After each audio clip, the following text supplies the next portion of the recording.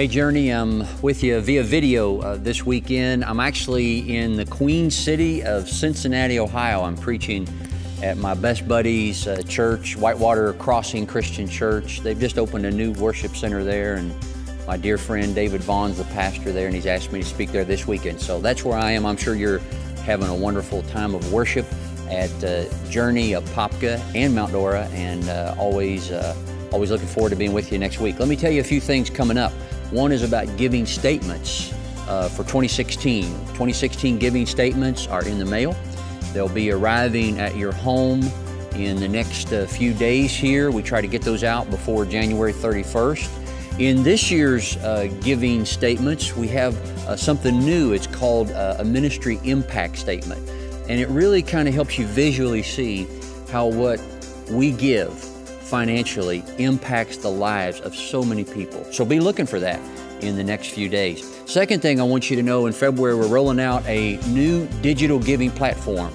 And this digital giving platform will make giving financially to Journey safer, simpler, more flexible, and much more convenient. A lot more options to give online, to give through an app, through your phone, just a lot of different ways.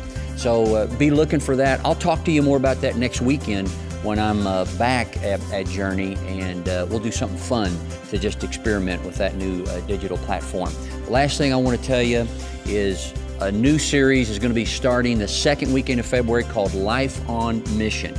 And another good pastor friend of mine named Tim Harlow is the author of the book Life on Mission, and has put together a really cool campaign and engagement strategy to just see more of us be intentional about living on mission. And one of the things that we need is we need more people that would be willing to say, I'll host a group in my home, my apartment, at my workplace, wherever God opens a door for you. We'd love to have 50 new hosts for Life on Mission groups. So think about that, pray about that. If this is an opportunity you've been waiting on, please go to the atrium at our Apopka campus or out in the lobby at our Mount Dora campus and have a conversation with someone about being intentional about living life on mission. Hope you have a great day. I know Pastor Harvey's going to share an important message called Redeeming Your Regrets as we continue in this series of messages on Unstuck. God bless.